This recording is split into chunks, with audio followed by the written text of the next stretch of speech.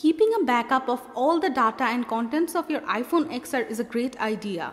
So you won't lose any important content such as contacts, photos and videos or other important data from it.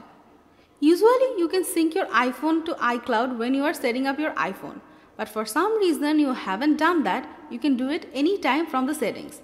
In this video, we will show you how you can keep backup of your iPhone XR on iCloud. Let's check it out. Open Settings, tap on your profile, tap iCloud, scroll down and tap iCloud Backup, toggle on iCloud Backup,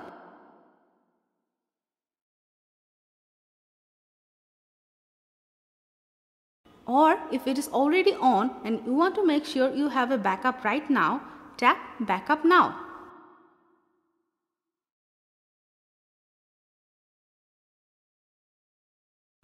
In this way, you can back up your iPhone XR on iCloud and you won't accidentally lose any of your important data, or if your iPhone gets lost or stolen, you can still access them from any iCloud account.